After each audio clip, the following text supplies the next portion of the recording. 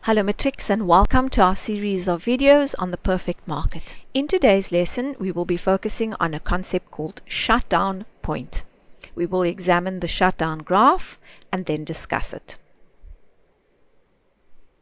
We know, grade 12s, that all firms have costs. The firm's cost structure consists of fixed and variable costs. The main difference between fixed and variable costs is that the firm is locked into paying its fixed costs. We could actually say that the firm is contractually bound to honor their fixed costs, whereas the firm has far more control over their variable costs. A firm will shut down production when it cannot meet its average or its total variable costs. Another way of saying this is that we could say that shutdown occurs when the firm's total variable costs exceeds its total revenue, or alternatively when the firm's average variable costs exceeds its average revenue. At this stage, Matrix, I would like to draw your attention to the following. Shut down does not necessarily mean that the firm shuts down, but that rather a particular good or service that it supplies is no longer feasible. So let's just say, for example, that a particular chip factory produces a range of flavors, but that the flavor Chakalaka has not proven to be popular with consumers. The firm will then decide to discontinue that particular flavor of chips, but it will not shut down the chip factory. So let's unpack the drawing of the shutdown graph. Remember, grade 12s, we've already covered the graphical positions of an economic profit, normal profit, and economic loss in our previous lessons.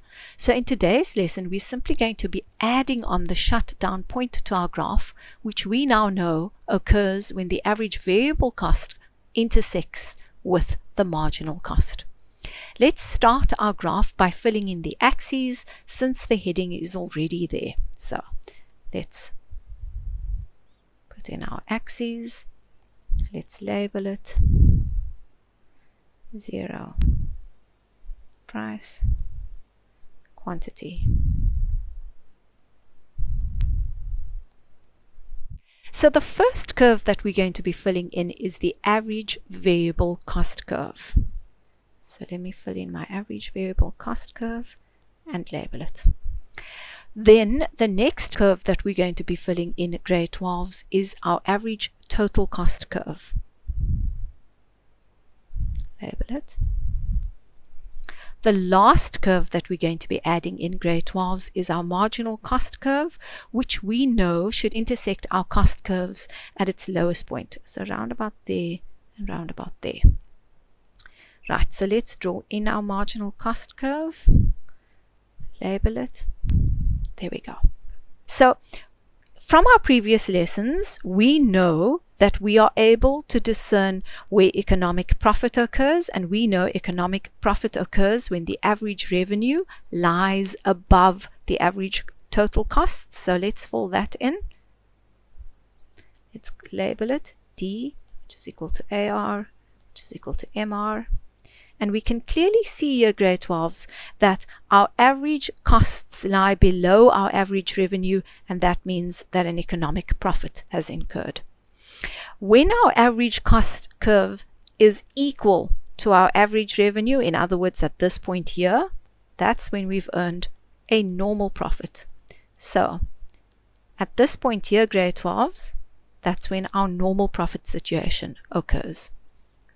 We also know that when our average costs exceed our average revenue, that's when the firm has incurred an economic loss. So we can fold that in as well. We can say D is equal to AR, which is equal to MR, and that will of course be our economic loss situation, because our average revenue is less than our average total costs. What we've learned today is that where our marginal cost curve intersects with our average variable cost curve, in other words, at that point there, grade 12s, that is in fact known as our shutdown point. So I'm actually just going to fill that in. Shutdown point. Okay. Grade 12s, the firm has got no business producing below this point. And the reason for that is simply because the firm's average variable costs exceed its average revenue. So below this point, it will not even consider producing because it's simply not financially feasible. So let me just fold this in.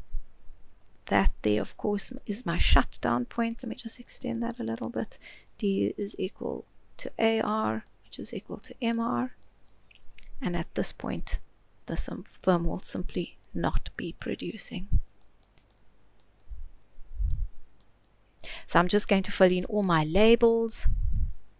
Call that E, call that D, C, B, and A. That will be P1, P2, P3, P4, and P5.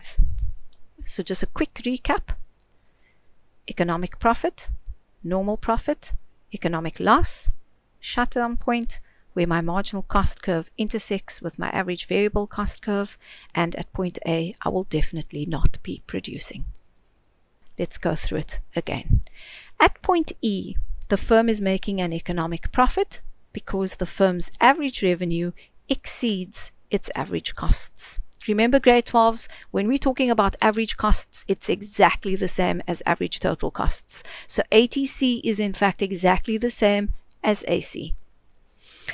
At point D, the firm is making a normal profit because the firm's average revenue is equal to its average costs. So that's my average costs there, that's my average revenue, meaning that a normal profit has been earned. At point C, the firm is making an economic loss because the firm's average total costs exceed its average revenue. At point B, this is the lowest price that the firm can charge, and this grade 12s is also known as my shutdown point. It occurs where my marginal cost curve intersects with my average revenue curve, which is of course at point B. At point A, the firm will not produce here, simply because the average variable costs exceed the average revenue. So what we could in essence also say, grade 12s, is that the firm's supply curve starts at point B because this is the lowest price that the firm can charge. It is not feasible for them to be charging anything lower than price P4. You should now be able to draw and explain the shutdown graph. Thank you very much. Check out the video description below for practice questions from our study guides. If you found this video useful, give it a like and subscribe to our channel so you don't miss any new episodes.